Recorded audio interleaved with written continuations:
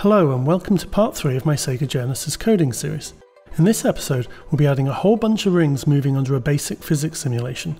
I'm assuming you've watched part 2 and have already followed the instructions for getting started. For this episode, there's a new zip file linked in the description for this video that contains replacement gamehut.s and system.s files. I'd back up your old copies first and then unzip these new ones over the top of the old ones. Okay, so let's take a look at what's new. Okay, so in the system.s file, I've added some new code to process rings. There's an initialization function, processing rings, a function to add a ring. So that's already in there ready to use, and I'll show you how to use it. I've also added a getRandomNumber function, which will get a random number. Here's a table with a bunch of random numbers in it. So they're just a couple of useful functions that we'll use when we're writing this bit of code. So moving on to gamehut.s, this is the file that you'll mess with the most. I've added a new line here to copy the ring graphics into video RAM. And down here I've got a ring graphic set here that's 4 blocks. So it's a 16 by 16 graphic, and also I've added a few extra colours to Sonic's palette, some golden colours, so we can colour the ring yellow.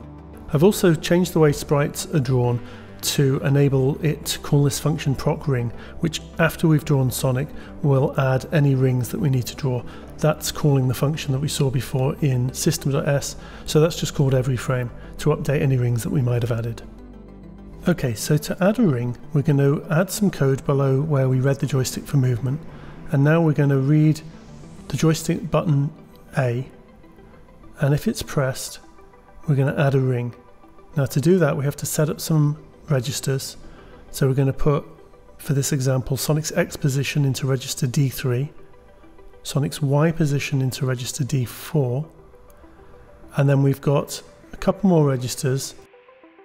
We've got X momentum, which we're going to set to 0 in D5, and in D6 also set to 0 for now, Y momentum, and also in D7 gravity. So when we've done all that, we can then jump to the subroutine add ring, and let's see what that does if we run the code. Okay, so we can move around as Sonic, and now when we press the A button, we can leave behind a trail of rings. So every time we press A, it'll add a ring. If we hold A down, it'll add lots in a row. So there you go, rings, lots of sprites, but we can start doing a few more interesting things with this code. So let's have a look at that. Okay, so let's have a look at what happens if we change gravity. I'm going to change it to 1000 hexadecimal, which seems like a massive number, but we're using big numbers so we can get precision because the SEGA system doesn't support floating point numbers. So we have to use big integers and then shift down the results at the end, which is all handled for you, so you don't need to worry about that in the code. So running that code, let's see what happens. We can move around, and then we press the button. Look, there you go. So the rings drop under gravity. Now you can see as they fall that they can, if I go down here and drop them, they can clip around the top of the screen. I haven't done any clipping code for this. This is all just to make it as simple as possible. Let's just drop a load down there. You can see they're dropping under gravity, and by changing that number, go into the code, change that 1000 to different numbers and see what happens. You get some quite interesting effects.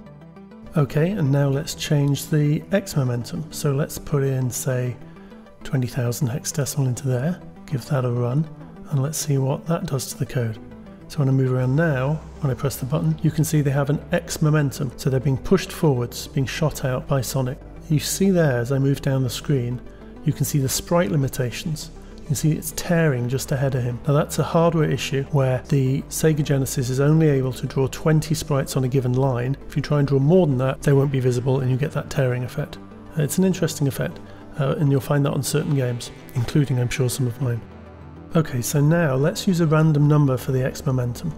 So we're going to call this function called getRandom, and what that does is it puts into the D0 register a random number between 0 and 255, and then we need to add some precision because that number's too little. So what we do is we move it into D5, ready to be used as the X momentum, and then what we do, we extend .word D5, and what that does is makes that number a negative number between -126 and +127, and then we swap that number in D5, which shifts it up to the top end of the register, makes it 65,536 times bigger, and then what we do is we shift it down a bit because it's got too big, using arithmetic shift right to make it in the right kind of range for sensible momentum. And when we've done all that, it's ready to be used as the X momentum. So let's see what that does when we run the code.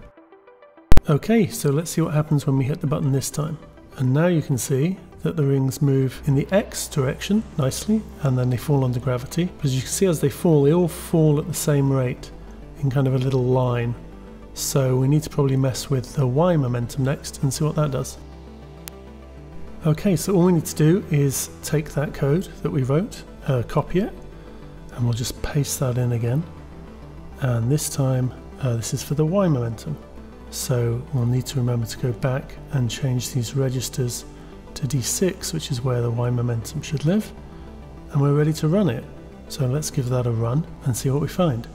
Okay, so we move around, hit the button, and there we're getting quite a nice effect now. They're moving quite randomly, they're falling, not in straight lines. We're getting pretty close to the ring hit effect that you get from Sonic when he hits, but I think we need to give it a bit more upwards momentum when it first starts. So there's a way of doing that too.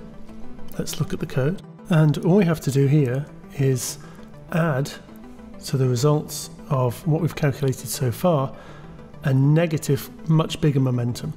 So it picks the random number and then it'll add a definite force upwards to start off. And that's our Y momentum. So let's run the code, and there we go. So you can see they're shooting up high in the air, just like when Sonic gets hit and the rings scatter everywhere. So I hope you enjoyed that quick look at the code. Go in there, mess around, have fun, play with those numbers. You'll get all kinds of weird and wacky effects. And let me know in the comments what you've done. If you make any videos, let me know. And I hope you've enjoyed this. If you did, please like, and as always, subscribe. It helps a load. And I'll see you next time for some more coding. Goodbye.